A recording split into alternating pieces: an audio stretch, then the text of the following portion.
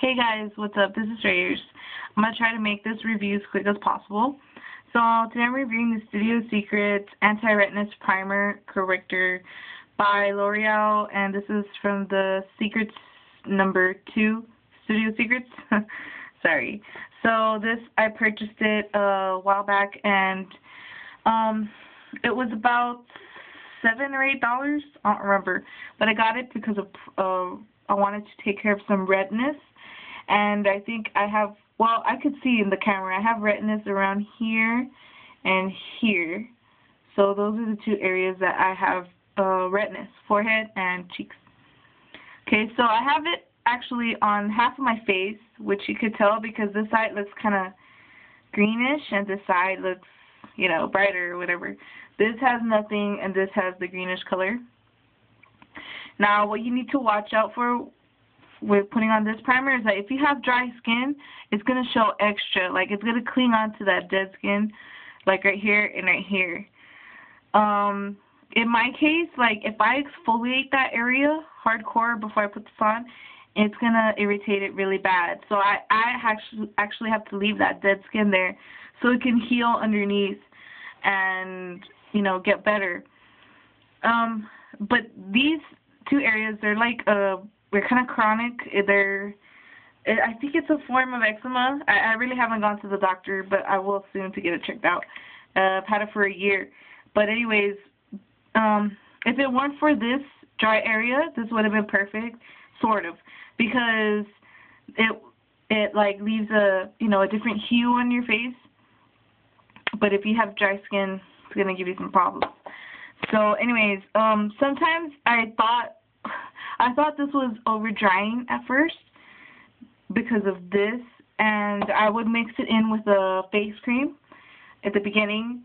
But now I'm kind of like, I'm going to try it by itself. I've been trying it by itself, and it's okay.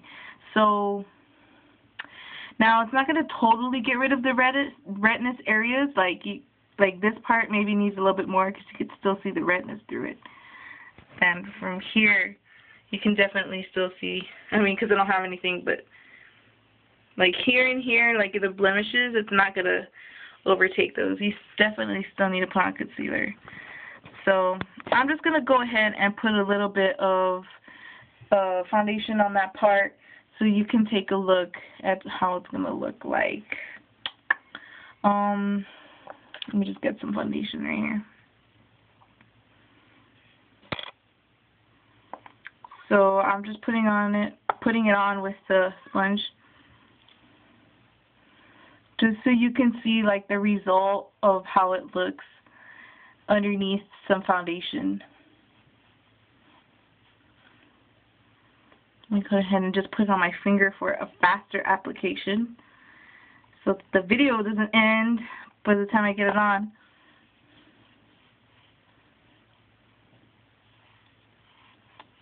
And this foundation is a little bit too light for me, but it's okay because I'm going to cover it with a darker powder later on. I just wanted to show you if the primer took off the red hue from underneath.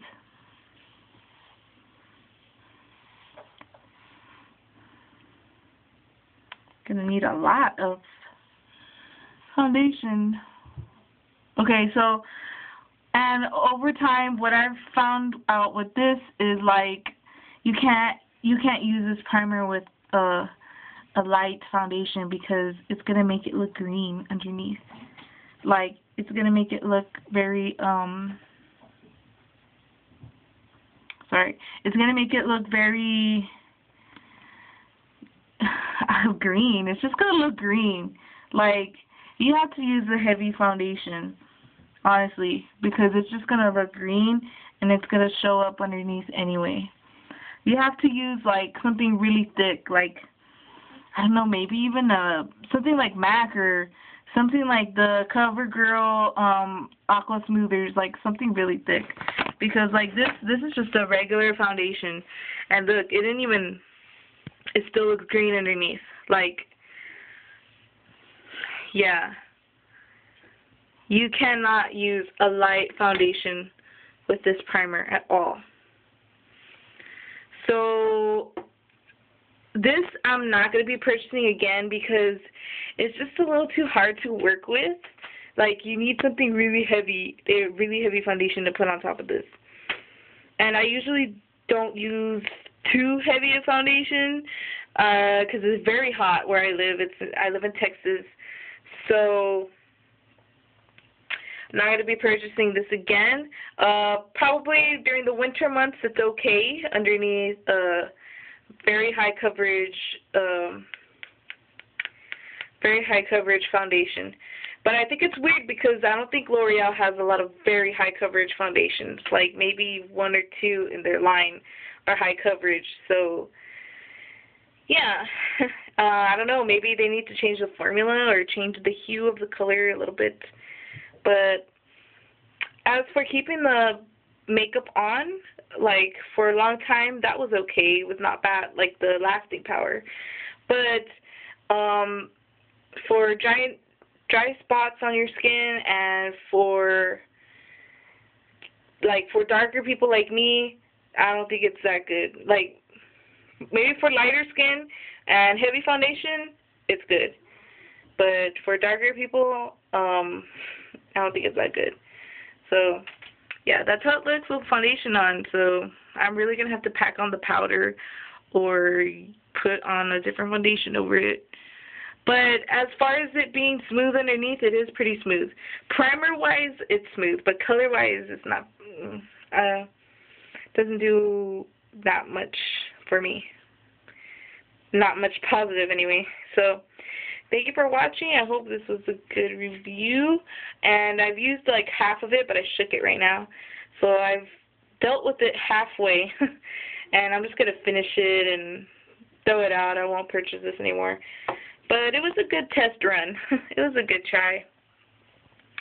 But, yeah, I'm pretty sure they have other primers that I need to try that are probably a lot better than that one. And I don't think they're going to reproduce that one again.